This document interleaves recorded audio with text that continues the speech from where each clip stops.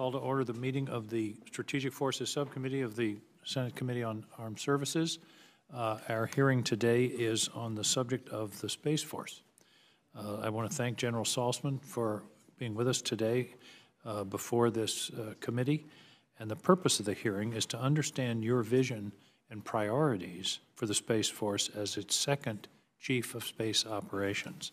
While the budget for the Department of Defense and the Space Force has just been released, we plan to have a space budget hearing, which includes the Space Force, later in May, after we've had time to understand in detail the President's budget request. There are many complicated topics, such as missile warning and launch, that will take time to understand and are not really ripe for this hearing today, but we will take up in May. Instead, the hearing will focus on you, General Saltzman. This is your opportunity to explain to the subcommittee and to the public how you will train and equip the Space Force as a Department of Defense separate military service and be a presenter of forces to the combatant commanders in order to accomplish their missions as assigned by the President. My understanding is that today you will explain to us your 3 lines of effort for our Space Force Guardians. As I understand it, they are to first field a combat-ready force, second, amplify the Guardian spirit, and third, partner with the interagency, allies, and industry to win. I look forward to having you explain in detail what each of these lines of effort are and give us examples, and simple ones that we can take with us and explain to our constituents and the public the importance of the work that you're doing. Let me conclude that General Hyten said it best: there is no such thing as a conflict in space by itself. Any conflict will involve all domains, although I believe it will start in space, the land, the sea, the air, and space, all together at once. I hope that today you will explain to us how your vision for the Space Force will meet General Hyten's astute observation and enable our combatant commanders to accomplish the mission that the President has directed them to perform if called upon. After your opening statement, we will have questions at 5 minutes each. Senator Fisher. Thank you, Mr. Chairman. General Saltzman, thank you for being here today and for sharing your perspective with this subcommittee. And thank you, sir, for your many, many years of service. You are only the second ever Chief of Space Operations in a unique position to leave your mark on what is still essentially a brand new military service. An opportunity like this comes around less than once in a generation, and I'm sure you feel the gravity and the expectation of this every single day.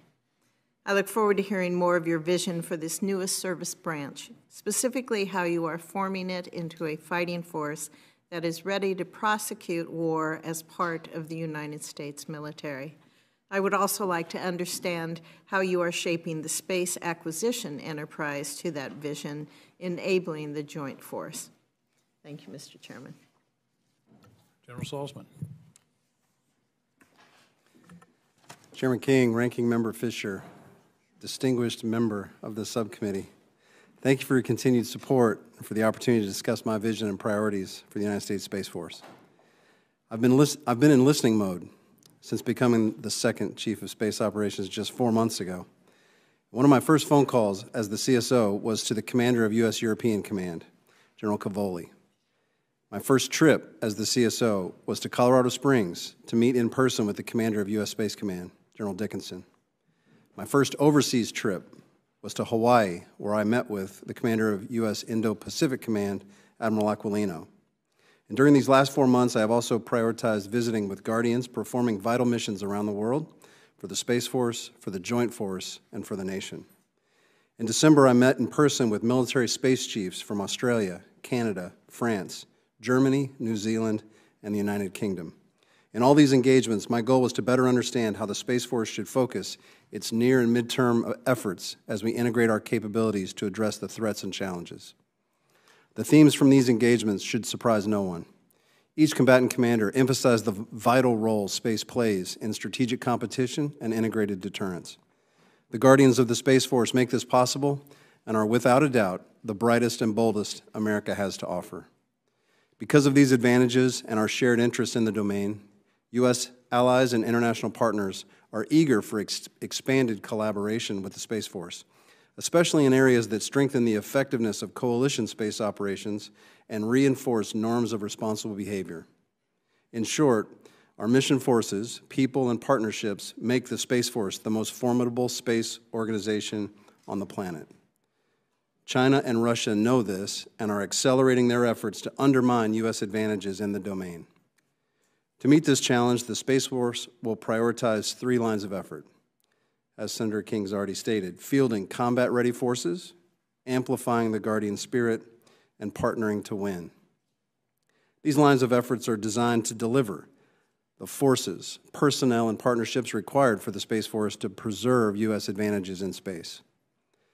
And before I expand on the Space Force lines of effort, I'd like to update the subcommittee on the emerging threats Space Forces face. As the handout I've provided indicates, space is undeniably a contested and congested warfighting domain. When describing space threats, it's important to account for 2 kinds of threats. First, threats from space assets, and second, threats to space assets. Threats from space present a growing danger to the joint force.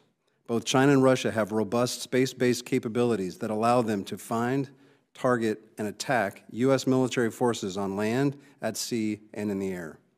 Equally alarming are the threats that endanger the satellites the nation relies on for prosperity and security. Both China and Russia continue to develop, field, and deploy a range of weapons aimed at U.S. space capabilities. The spectrum of threats to U.S. space capabilities includes cyber warfare activities, electronic attack platforms, directed energy lasers designed to blind or damage satellite sensors, ground-to-orbit missiles to destroy satellites, and space-to-space orbital engagement systems that can attack U.S. satellites in space. The contested space domain shapes the enduring purpose of the United States Space Force.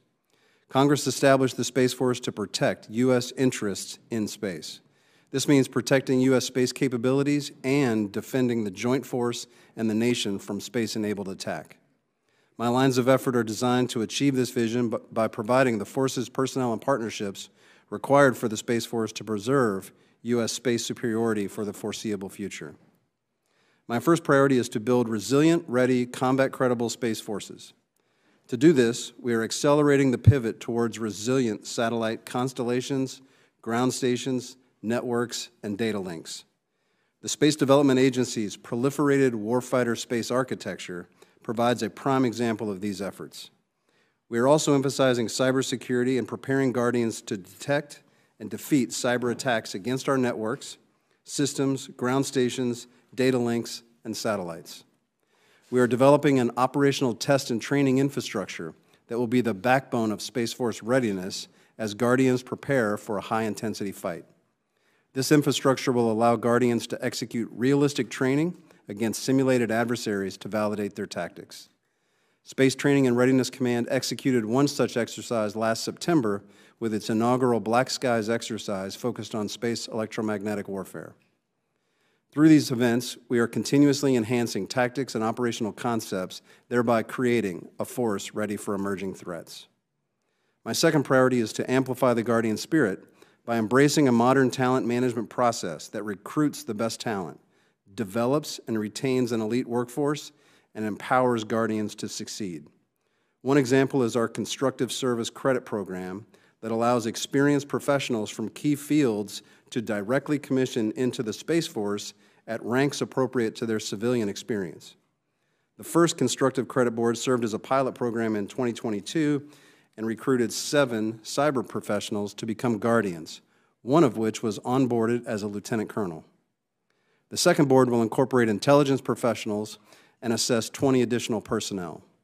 Over the last year, we have also deployed space-centric curriculum for basic military training, the Reserve Officer Training Corps, and Officer Training School. In addition, our partnership with the Johns Hopkins School of Advanced International Studies for professional military education begins this summer.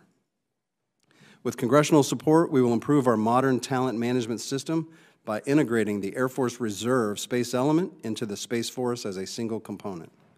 This will allow Guardians to transition between full-time and part-time duty to pursue opportunities outside of full-time military service and subsequently return to full-time duty without barriers to reentry or detriment to their career. We will ensure that such experience is utilized in strict and careful compliance with federal acquisition and ethics regulations and appropriate conflict of interest statutes. The Single Service Personnel Management System will make retaining highly qualified guardians easier by facilitating flexible career paths, and we look forward to working with this subcommittee on that important initiative. My third and final priority is to strengthen partnerships the Space Force relies on to accomplish its mission. The Space Force will strive to eliminate barriers to collaboration, including overclassification, so we can build enduring advantages with our partners. To date, personnel from over 50 countries have participated in training, education, and exercise events hosted by the Space Force. We are also leveraging allies and partners to expand our warfighting capability. Recent examples include deploying U.S. payloads on Norwegian and Japanese satellites and establishing a partnership with Luxembourg for satellite communication services. In total, we have more than 200 foreign military sales cases with over 60 countries for a broad spectrum of space capabilities. Commercial partners will be key as we pursue emerging technologies like advanced power, propulsion technologies, artificial intelligence and machine learning, and in-space servicing, assembly, and manufacturing. Space Systems Command's Commercial Services Office is building these partnerships to improve our ability to leverage more commercial off-the-shelf capabilities. In conclusion, thank you for the opportunity to share these priorities with you today. The Space Force is the preeminent military space organization in the world. Our adversaries seek to surpass the United States and challenge our advantage. We cannot and will not allow this to happen. Our Guardians will outwork, out-innovate, and out-compete our adversaries to ensure that we succeed. They will do everything they can to deter conflict and maintain stability in space. I very much look forward to your questions. Thank you. Thank you very much, General. I want to jump on the comments you made about recruiting and particularly bringing people in mid-career and having more flexibility about leaving and coming back. That's a creative idea. Flesh that out a bit for me. It strikes me that that's really going to be necessary in today's environment, particularly in the technology field. Yes, sir. We currently don't have the ability because our reserves and the Guard are in the Air Force. They're in the Air Force Reserves and the Air National Guard. So we don't have an option to, if you leave full-time active service from the Space Force, we lose your expertise. And so we're looking for anything that can allow us to retain those people who might have priorities that shift but are still willing to contribute to the service. Do we need a Space National Guard? So I need the capabilities that are currently in the Air National Guard. I can assure you of that. I think there's a couple of different ways to do it. We assessed 3 different options. We could leave things as they are, which I think is the worst solution because, as General Brown points out, as the Chief of the Air Force, he doesn't have organized, train, and equip responsibilities for space missions, yet he has those space capabilities in the Air National Guard. So it creates a little bit of a conundrum when I'm trying to figure out how to train forces that are aligned under the Air National Guard. So I think the status quo is the most untenable position, but there are other options, and we're going through a series of cost estimates to figure out what a preferred option might be. Is one of them simply to sort of partner with the Air National Guard and have different units have different functions? Is that one of the possibilities, rather than set up an entirely new Space National Guard structure? Well, we are currently partnered with the current status. So we are currently partnered to make sure we can rely on the capabilities that are in the Air National Guard. It just creates a long-term sustainment problem with the difference in organized, train, and equip responsibilities between the Air Force and the Space Force. Let me back up a minute again on recruiting. How are you doing on recruiting, both in terms of quality and quantity? Some of our other services are having real problems with recruiting in this economy. How's Space Force doing? Yeah, I'm almost embarrassed in front of my peers to say it, but we're doing very well. Mostly associated with the fact that we have much smaller numbers to recruit, and we have the ability to handpick those that decide they want to join the Space Force. So right now, we're doing okay. The problem is going to be sustainment over time in the quality of the applicants that we can pull in, and then retaining them for long enough to really benefit from their experience. Turning to, you mentioned several times in your testimony, commercial assets, commercial space assets. We know that Russia is trying to jam or otherwise damage the Starlink network, which is assisting in Ukraine. Is that precedent making it more difficult to partner with commercial satellite users. One of the strategies is proliferation and using commercial satellites. Is that what's been the reaction to what's been going on with Starlink in Ukraine? So commercial augmentation is important to the Space Force for the reasons you mentioned: resiliency, diversification of our portfolio across a broader number of participants, if you will. The commercial augmentation space reserve, we're trying to establish what is kind of like a craft, like if you know the civilian reserve air fleet that uses commercial capabilities. We're trying to, or we're exploring options to use something along those lines. I think the key with commercial industry is to make sure that the expectations are managed up front. So we're going through a series of plans, we're going through a series of industry days, if you will, to clarify what are the policy, what are the contractual, what are the legal responsibilities and hurdles that we have to clear in order to establish this so that the expectations are clear across all spectrums of conflict, crisis, et cetera. So this is an evolving kind of capability. It is, but I will tell you that we had significant interest. We hosted an industry day along these lines, and there were 84 participants from commercial industry. So there is interest in doing this. Now, in my 45 seconds that's left, I'm going to ask you a question that I get asked at home. What's the difference between Space Force and Space Command? I get asked that at home too sometimes, so I appreciate it. It's as simple as any of the combatant commands with the other services. If you were to think about U.S. Central Command and the U.S. Air Force, or Indo-Pacific Command and the U.S. Navy, for the U.S. Space Command and U.S. Space Force, we simply have different responsibilities. As the Chief of the Space Force, I have responsibility to organize, train, equip, and operate the forces that are then presented to U.S. Space Command, who has the authorities from the President and the Secretary of Defense to direct those operations. So you're organize, train, and equip. Space Command is operate, warfight. They have the authority from the President to conduct those missions, and they would direct our forces that are presented to them to conduct the operations. Thank you, General. Senator Fisher. Thank you, Mr. Chairman. General, as we discussed last year, the next-gen OPIR satellite program, it's one of the key components of our future missile warning architecture, along with proliferated constellations of smaller satellites operating in the lower orbits. During your nomination hearing, you stated that having no gaps in coverage for missile warning was a high priority. The missile warning mission is the cornerstone of our strategic deterrent. You know, if we can't effectively respond, if we can't detect when our adversaries are launching nuclear weapons, we're in trouble. And so it is very important that we continue to fund this next-gen OPIR.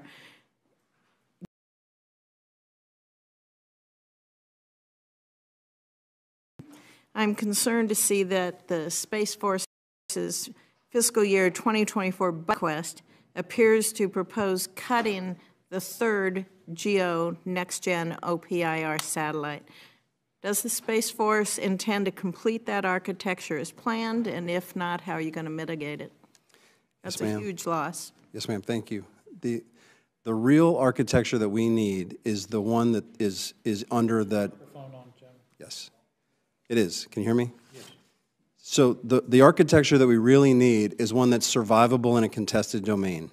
That's the proliferated LEO and multiple orbits to include mid-Earth orbits as well. So that's what the Space Development Agency and the SWAC analysis that we did is progressing towards. And that's the investment we made in FY24 to make that pivot. Because that's a pretty big technical shift, we wanted to make sure that we, for this no-fail mission, had some hedges to make sure that we didn't miss anything. So next-gen OPIR, we are committed to putting that on orbit, and we felt like a 2x2 was sufficient to ensure, one, that the mission did not have any gaps, it's a no-fail mission, two, that it was a hedge against any technical risk associated with the pivot to the more survivable missile warning, missile track architecture. So you're saying that with this pivot to the two lower orbits, you have no plans then to look at the GEO now? No, we have the plans with next-gen OPIR for 2 GEO and 2 HEO. That constellation we are still supporting in the FY24 budget has those 4 satellites in it. That's the long-term transition to the proliferated missile warning. But GEO satellites are too much of a target. So having them in low Earth and mid-Earth orbit creates a targeting problem for an adversary, which actually lowers the threshold for attack on orbit. It's more resilient, and it creates a level of deterrence because they can't attack the satellites. Okay. It seems like on the major acquisition programs that are executed by Space Force have been late. They have cost overruns, or both. Does the Space Force acquisition community, I guess I would say to you, how do you plan to address that? And do you agree with my assessment? Well, I've been in this business a long time, and so I've certainly seen the same things that you're noting there. So I can't argue with the facts about cost overrun and schedules. What I will say is I've been very impressed with the way Frank Calvelli has reorganized how we're doing space acquisition. With his appointment as the Undersecretary of the Air Force, Assistant Secretary of the Air Force for Space Acquisition and Integration, he's focused on several different things: buying small satellites, having shorter-term contracts, going with well-developed technology so that we don't have as many non-recurring engineering costs. When you say, I'm sorry to interrupt you, but when you say well-developed technology, is that you want to make sure things are proven? Would you say you're risk-adverse then? I would say we want to make sure before we commit to putting something on orbit, if there is well-developed technology, we want to leverage it to the max extent. Otherwise, you have to build everything from scratch, and it delays things, and there's requirement shifts, and it can get in that spiral where you spend more money and delay the timelines. So where there is well-developed technologies, we should take advantage of those. And I think in satellite production, that's exactly where Mr. Calvelli's head is on that. And so while, again, I can't speak to all the programs that have existed since we've been putting satellites on orbit, I can certainly tell you that the acquisition community has shifted to a different mindset for how it acquires systems. And I think the Space Development Agency's acquisition strategy for the missile warning, missile tracking, and space data transport layer is an example where it's going in about 4 years from order to orbit, which is substantially better than we've seen in other programs. Thank you. Now I'd like to call on our only subcommittee member who's been in space, Senator Kelly. Thank you, Mr. Chairman. I had a couple detailed questions, and then the chairman asked both of them. So I'm going to go a little bit different approach here. So to the ranking member's question, you talked about that there's a little bit of a deterrent by putting something at a lower orbit, I think you said.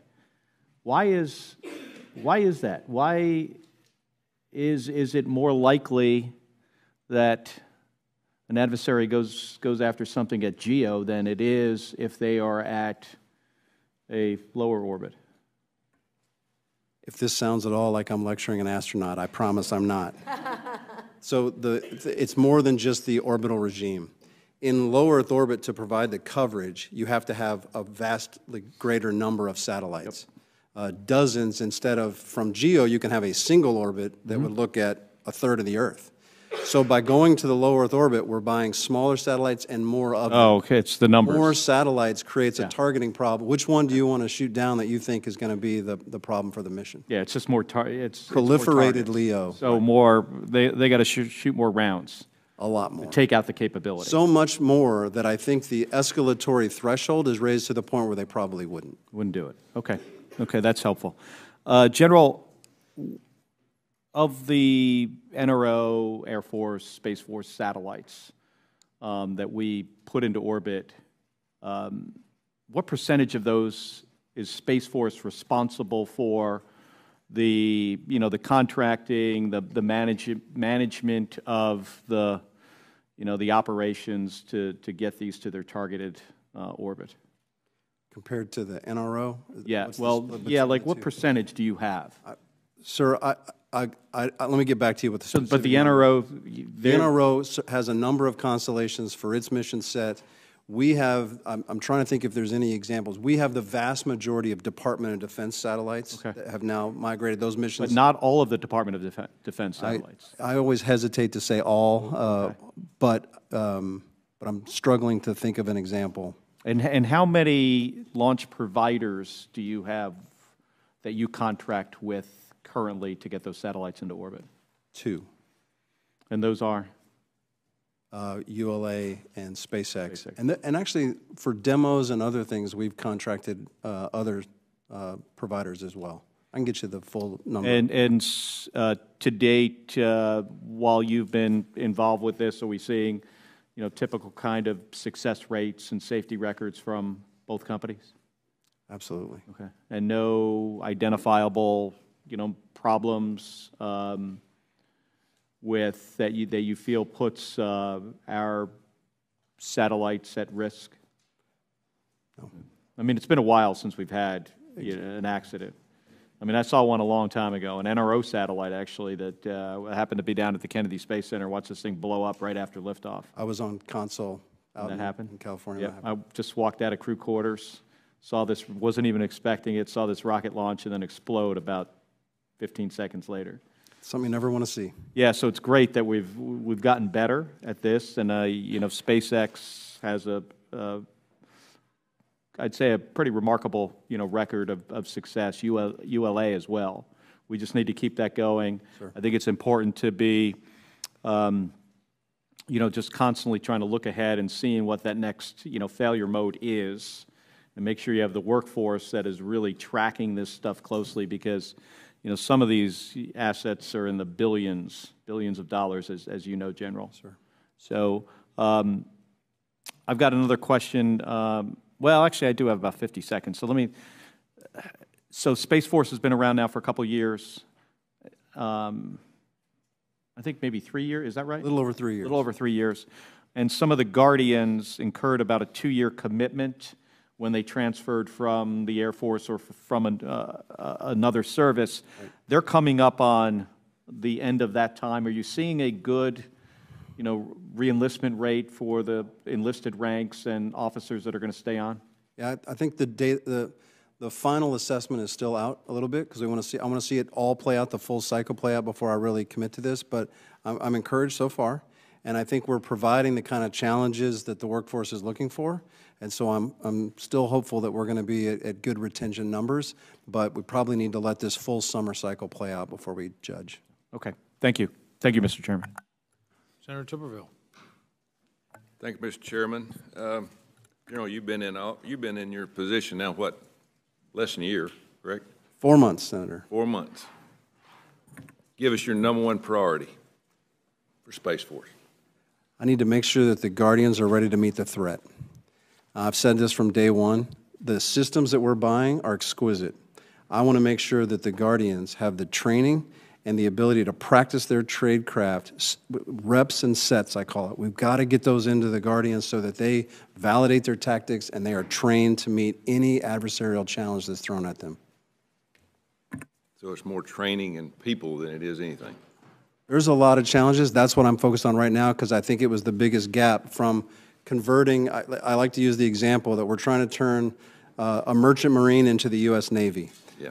Right? We have to convert this Space Force that we had for a benign environment into one that's contesting the domain. Is this a slow process? Sometimes it's slower than I'd like, but I like our progress. So I need to buy them the simulators, the virtual ranges. That takes a little bit of time, but we're already building a new force generation model so that we've established the time to do the training, we've established the new training requirements, and now we just have to get after it. So Spacecom has a RDT&E budget of $19.2 billion and a proposed procurement budget of only $4.7 billion. What's driving that difference? And do you see that change in the next few years? Sir, this is a way the Space Force has to do its business, because so much of our effort is spent in developing the satellites, and we don't have to put a lot of satellites on orbit traditionally, so there's less procurement than there is RDT&E. And so I think it's just the nature of the space business that we are front-loaded a little bit in terms of procurement to RDT&E balance. relative to what you might see in some of the other services that buy so many versions of that thing that they do RDT&E for, fighters or tanks or the like. And so even when we go to a proliferated constellation, our numbers will be so much smaller than what the other services have to buy. Yeah, in your mind, what cybersecurity standards minimum do you think new commercial satellites should have? I'm worried about the ground infrastructure and how the links are protected to make sure that we have access to those capabilities that are put on orbit.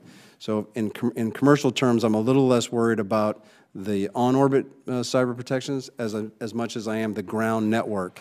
And I think those cyber protection standards are well understood, and we can hold the commercial providers accountable for putting cyber defense capabilities onto the ground networks. I've had several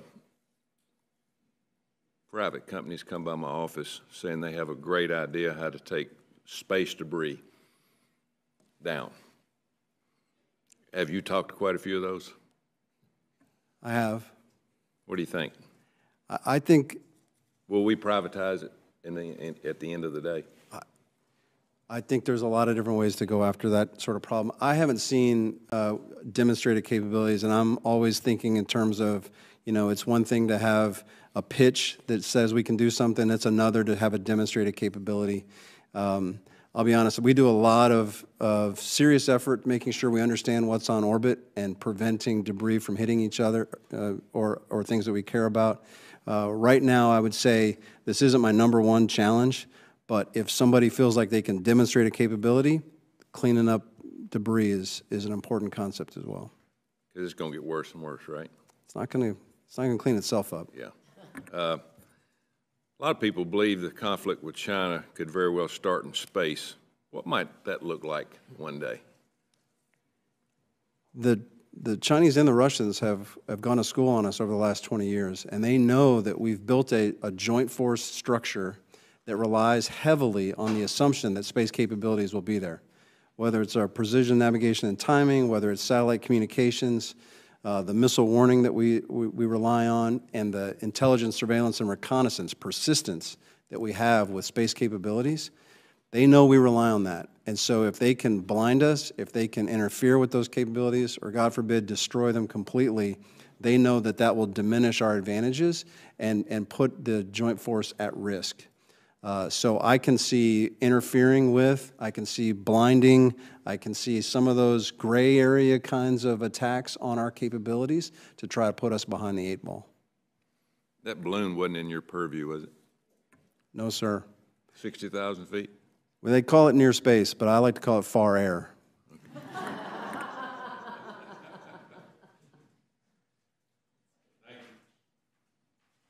Senator Rosen. Well, thank you, Chairman King and Ranking Member Fisher. Good to be here today and holding this hearing. And General Saltzman, thank you so much for everything you're doing. And I know everyone's been talking about workforce is key. We need a pipeline of qualified individuals. Going forward, you're just young, 3 years old, trying to get this workforce, and especially, like you said, research and development, critical. To protect our country and our families from the threat we feel from space. So STEM education, I talk about it an awful lot, but I really believe that investing in STEM educations is just essential to matching our adversaries' increasing capabilities, as you have alluded to, and also to addressing all of our tech workforce shortages. So, General Saltzman, during your confirmation hearing in September, you highlighted that Space Force has established a university partnership program, partnering with universities across the country to provide STEM students with research opportunities and increased Guardian retention. And so how has Space Force growth and retention benefited from this program? I'm real excited to hear about that. And what can we do better to support this program specifically?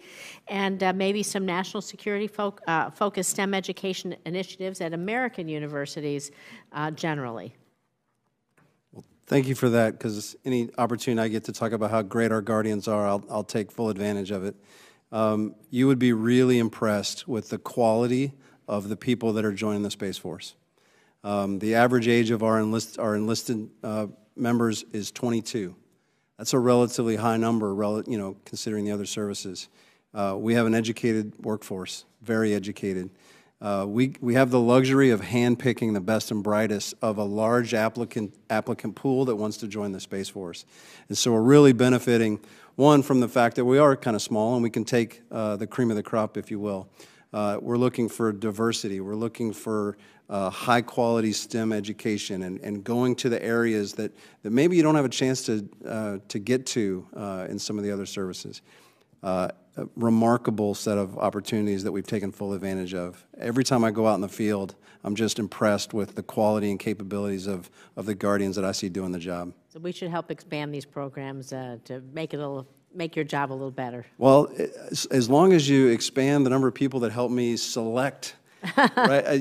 So I think there were 42,000 hits of interest to join the Space Force, and we have about 1,000 slots. Right. So culling that down to who's eligible, who can meet the requirements, and there's a lot of effort there too. So I'm real happy with the way the recruiting team is done. I'm real happy with the standards that we've set. I'm really happy with the quality of Guardians that we're getting in.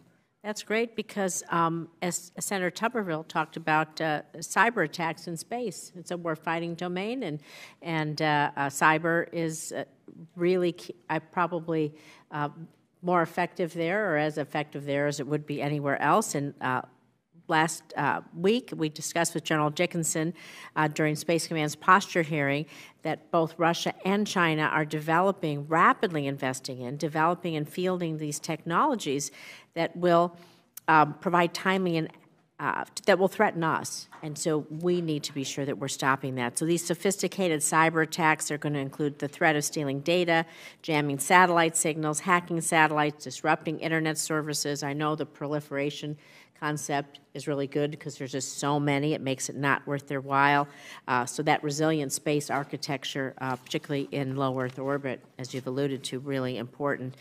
And so what other kinds of things besides what you mentioned to Senator Kelly and Senator Tuberville, how are you keeping our most advanced space assets safe from cyber attack by Russia, China, and others, and increasing their resiliency? I like to talk about two particular areas that we're doing. First is I want to avoid operational surprise. That's a tenet in my maybe theory of success, if you will, for the Space Force's primary missions. And by avoiding operational surprise, what I mean is, do we have all the sensors in all the right places to see what's going on? And that's cyber and space. Do we recognize hostile activities, aggressive activities, irresponsible activities the minute they occur? Can we attribute them to the bad actors? That's the kind of avoidance of operational surprise that I'm talking about. And then secondly, we have to establish norms of responsible behavior. What are the norms of behavior that are acceptable? And developing a coalition of like-minded space nations that supports those norms of behavior is a powerful motivator to do the right things and call out irresponsible behavior. All of that, I think, protects our capabilities as well. Well, that's great. I know my time's up, but my next question was on international partnerships and how this potentiates that. We'll take it off the record, this hunt forward operations to avoid operational surprise with our allies and partners around the globe. We will submit that for the record, but you were leading me right there. So thank you very much. I yield back. General, there's one member of this subcommittee who probably had more to do with the founding of the Space Force, early and vocal supporter, and that's Senator Kramer. Senator Kramer. Thank you, Mr. Chairman and Ranking Member, and General, good to see you again. I don't think you were lecturing Senator Kelly at all. He asked you the easiest question he could, and you answered it brilliantly. And I think the issue of redundancy as a tool, it sort of answers Senator Rosen's question in terms of how you secure them, as well as how well they work as a kill web, if you will, versus a kill chain. So I didn't think you were. I thought it was brilliant. I also think you're too humble. You brag about the Guardians, but let's face it, you seem to be the employer of choice in the service. You have that luxury, and it's because I think of the mission. I think because it's an important mission that particularly younger people realize, and they're attracted to it, and it gets to stretch them. And so my hope, Jackie, is that the Space Force is so cool it just automatically creates more STEM students because they all want to be part of the next big thing. I want to get into some issue. Senator Fisher asked you about the gap issue with regard to eyes in the sky and whatnot. And we did see a little bit of a gap in defense when we learned that our radars couldn't see everything. They could only see what they were tuned to see. And so in terms of like Parks radar as an example, and we see some money coming for that, I would presume that means it'll be upgraded, it'll be modernized. As you know, it's a high priority for me, since we have one that you're the landlord of up in North Dakota. Maybe speak a little bit to the role of the Parks radar and modernization and how that will help you and the Joint Force in terms of particularly early warning. Well, it's a two-part answer because, I don't want to be too distracted by the balloon issue, because that's not where those radars are looking. It's you could easily build radars that would look in that area, but that's not our mission.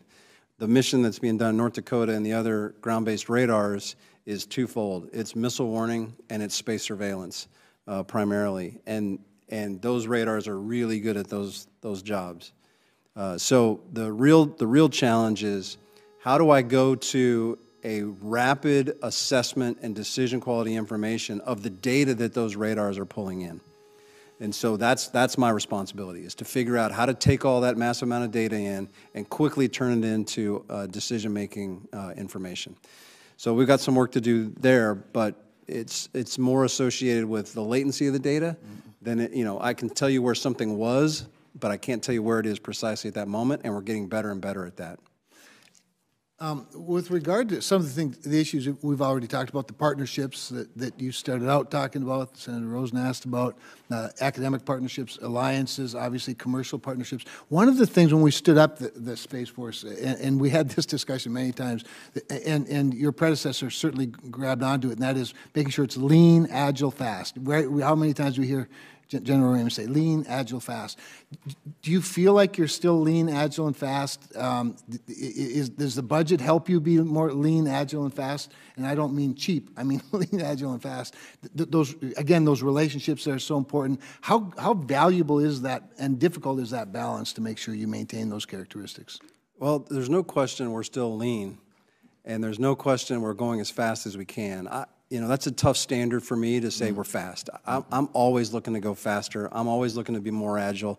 And so I'm going to be probably our toughest critic going forward, trying to ensure that we stay as fast as possible. Being small does offer some advantages. We can move rapidly through a smaller bureaucracy than maybe some of the other organizations can. But it also comes with, that means there's fewer eyes on ideas. That means there's fewer opportunities to catch mistakes. That means there's fewer opportunities. And so we've got to have good, solid processes. We have to have good, innovative technology that supports us. And so there's no question we're still lean, and now we're trying to become optimized based on that size to make sure that we're still producing high-quality capabilities for a high-quality workforce. Well, that's a great point, because the bureaucracy can gobble you up and slow you down as well. So we like oversight. We're all about that, but we want you to be as agile as you need to be, too, to keep up with the speed of China, as I like to say, which is really important. One last thing, I just want to make sure that you're getting the type of the right policies that don't restrict your offensive abilities. We've heard a lot about that. You've spoken to it at some points. Again, whether it's the budget or the administration or up chain of command, do you feel like you have the right policies in place to both protect and attack if necessary? I can assure you there are no policies that prevent us from exploring a full spectrum of operations. It's just about doing the work, establishing the what I would call understanding of what the capabilities can and can't do, and then we test and we learn from our experiences. Thank you. Well done. Thank you. Thank you, Senator Kramer. Your lean, agile, fast reminds me of my high school football coach who said he wanted us to be mobile, agile, and hostile.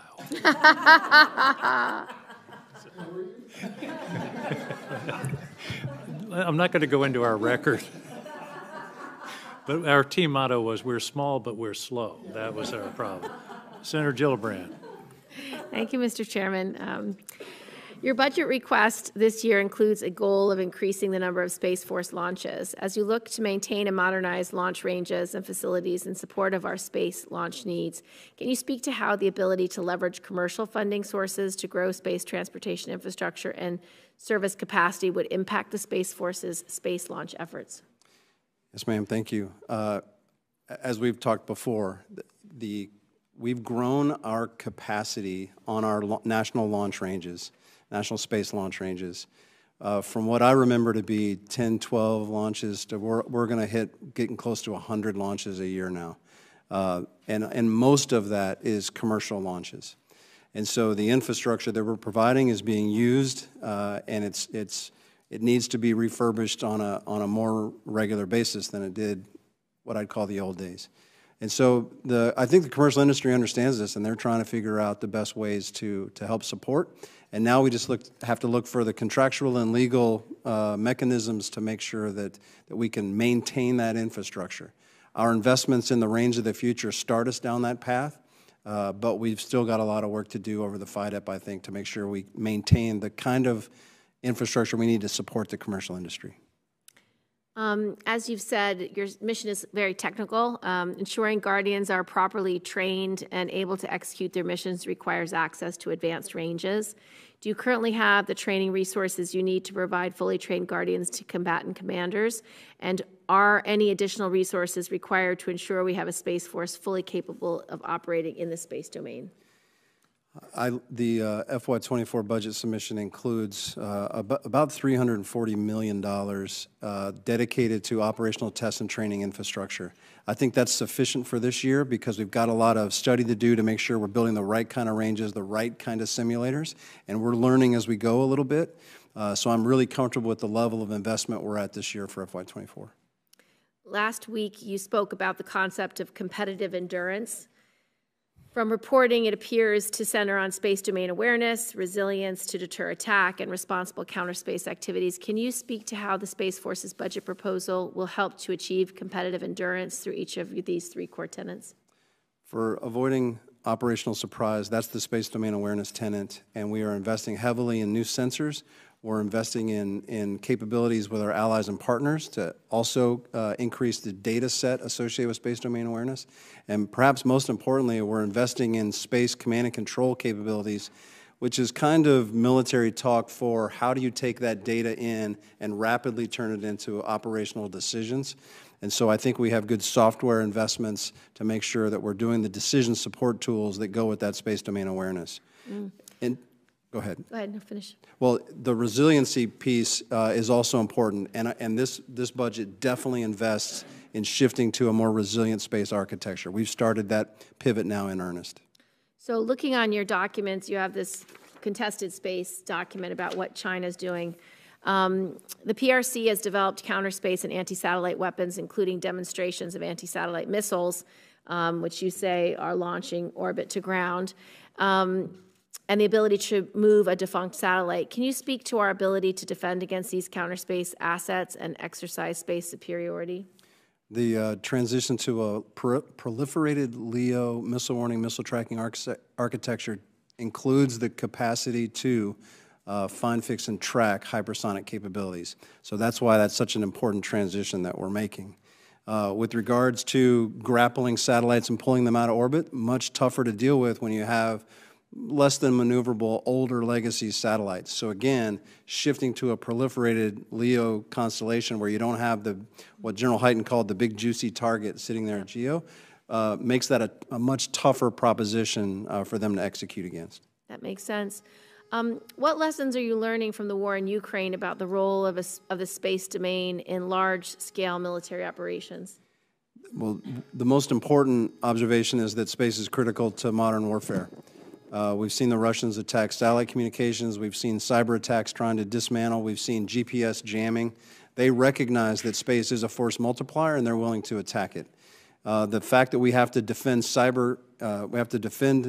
against cyber attacks in the ground networks reminds us that ground is also a part of space, and that those networks are critical assets. But I think we're also seeing the power of commercial augmentation, that there is a viable path for commercial augmentation to provide capabilities. And then I've been kind of harping on it through the testimony here, but proliferated LEO, that's what we're seeing used to support Ukraine, and it's turning out to be a much tougher target for the Russians to take apart. Agreed. Thank you, Mr. Chairman. Thank you, Madam Ranking Member. Senator Rounds. Thank you, Mr. Chairman. General, thank you for your service. There have been efforts, General, driven by political decisions regarding the shared use of the 3.1 to 3.45 gigahertz or S-band portions of the spectrum. Can you confirm that you have systems critical to our national security that reside on this portion of the spectrum? Yes, Senator. We have a space surveillance radar that's currently in development that does occupy that portion of the spectrum. Would it be not just radar, but perhaps communications that are in that portion as well? As it turns out, I think the key emergency kinds of communications live just outside of that band. So as long as we manage very narrowly that strip, we would avoid those particular. Okay, so it's primarily radar. It's primarily radar Okay. for the Space Force. Okay, so Yeah. the communications portion is not the part. Well, I wouldn't want to talk to the other services understand. capabilities. So from a Space Force perspective. Okay, thank you. Can you provide your professional military advice on how detrimental it would be to your mission and the security of our nation if you lost the use of this portion of the spectrum? I think the most important thing I can say is I'm not exactly sure because we haven't done the technical analysis of exactly what vacating or sharing any of that spectrum would look like in terms of cost and technical performance. But we do have a study ongoing, and so we would hope that any legislative decisions or decisions along these lines would wait for that study to come out later this fall so that we could make the decision with data-informed analysis. Have you been given the opportunity to provide your professional military advice on the DoD's use of this portion of the spectrum? Yes. Thank you. I presume you've expressed your concern with regard to the sale prior to this September study being completed. I have described my concern as not knowing exactly what the impacts will be until I receive that study. Thank you. I'd also like to go on record saying that I'm concerned about the DoD's approach to providing space-based ground-moving target indication capabilities, the GBMTI, to warfighters following the divestment of the JSTARS platform. It's my understanding that this capability is being moved under the funding authorities of the intelligence community. We do not have really to get into the fine details here, but can you share with me how you are assuming that the JROC or the validated requirements are captured in the acquisitions process of a platform owned by the IC community? Because of the way the funding has been moved, we are focusing on two areas where we think we can provide some detailed level of collaboration. The first is in Milestone Decision Authority, which still, there are some decisions which reside at the OSD level and could be delegated to Secretary Calvelli. We're looking into what those options are, what the possibilities might be. That's for program management acquisition purposes. The other side is the operational concepts. This is still a DoD mission, the Space Force mission, to do this for the Joint Force. And so we have the responsibility to provide the operational concept for how this would work, and we will have to work closely with the program managers and sensor developers to make that happen. Yeah, with JSTARS, the tactical capabilities to track these moving targets was available to our soldiers on the ground. We just want to make sure that that same capability is still found in a space-based system. And that's what we're really talking about here, isn't it? Yes, sir. And the beauty of the sensors that are being developed is they're more survivable relative to the current threats we're facing, and we're going to do it at a global scale as opposed to a very small AOR the way the JSTARS. We just don't want to get it lost in that this needs to be made available for Title 10 operations. These are direct operational support activities. The mission falls to the Space Force and the Department of Defense. Thank you. I understand that there is a legislative proposal in the works to integrate the reserve elements of the Space Force. This seems like a logical move as your service matures and embraces its organize, train, and equip roles. It's also my understanding that the Space Forces residing within the Guard element still reside within the Air National Guard and is organized, trained, and equipped by the Air Force. from your perspective as the Chief of Space Operations, what should the subcommittee consider to provide the most seamless oversight of these forces as the Space Force matures? First, let me describe the reserve integration. I think this is a very important legislative proposal that I hope you'll give due consideration to. It gives us the flexibility to have both part-time and full-time guardians in the Space Force, which is going to give incredible career flexibility and hopefully serve as an innovative way to retain the kind of expertise that we know we're going to need moving forward. I think we've done a much better job of capturing kind of the key details that are needed in legislation to make that proposal work, and I hope that we can continue to work with this committee and others to make that happen. From the Guard standpoint, I've been clear from the beginning that the critical capabilities that are living in the Air National Guard for space are must-haves for the Space Force. That's the most important thing. I don't believe, because of the way organized, train, and equip authorities reside with the Chief of Staff of the Air Force and my responsibilities, that General Brown feels like he can organize, train, and equip space capabilities inside the Air National Guard. It creates a little bit of a disconnect. And so the current status quo is the toughest to figure out how to do properly. Other than that, I think there might be some options that are worth exploring that are based on cost estimates and the like. Thank you. And Mr. Chairman, I would just like to commend the General. He has taken a very direct and strong approach with regard to advocating for our airmen and guardians on the subject of the missile community cancer study.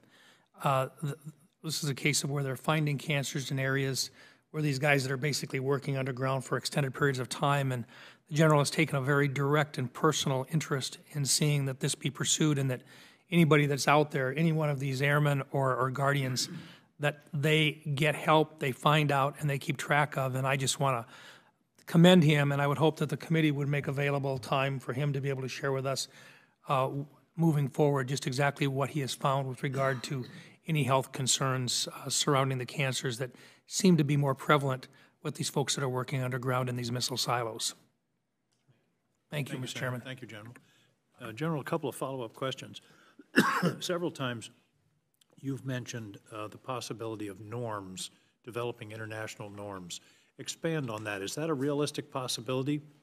Will the Chinese and the Russians talk about international norms in space? Unfortunately, the norms that they talk about are not ones that we would support, and they've kind of shown a propensity to not support the ones we want to support. This is a battle of narratives over international norms. What I can tell you is when I talk to my counterparts in the other nations, they are interested in this. The Secretary of Defense issued his tenets for responsible behavior, and U.S. Space Command followed up with even some more details. Those are all widely viewed from my peers as helpful in establishing what it means in a like-minded set of nations with responsible behaviors in space. We have an initiative called the Coalition Space Operations Initiative, which is 7 countries that have also detailed what responsible behaviors in space means, very consistent with the Secretary of Defense's tenets. And so I think this is kind of a widespread understanding that we have to behave a certain way in order to maintain a safe, secure, sustainable space domain. And I believe there's widespread agreement for that. Is the State Department engaged in this discussion as well? They are. I think that would be an important aspect of moving this forward. Very important initiative. They are. Just a comment, you mentioned cyber protection several times.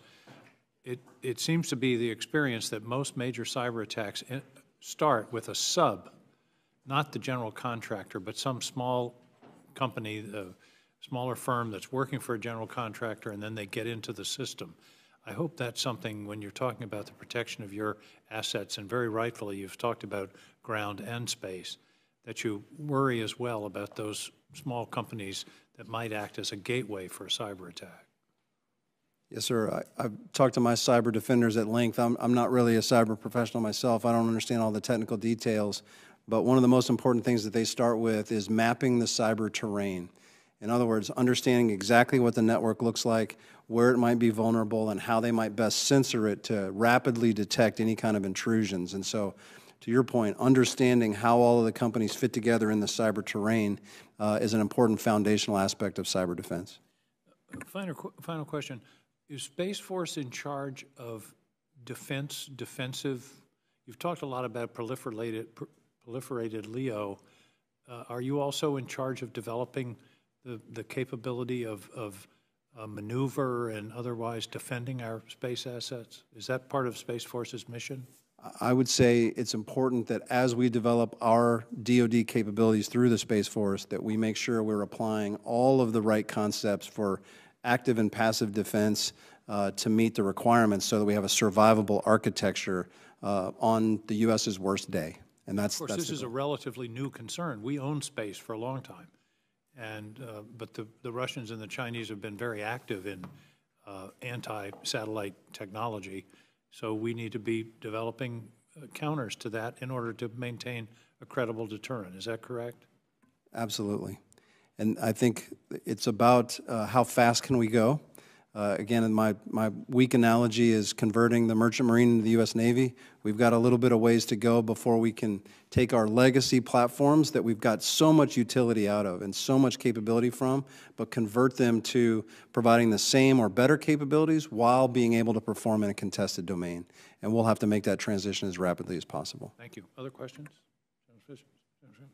Thank you very much, General. This has been a very illuminating hearing. I appreciate your forthright responsive to our question and your leadership and your long career of service to the United States. Thank you. Thank you, sir. Hearing is adjourned.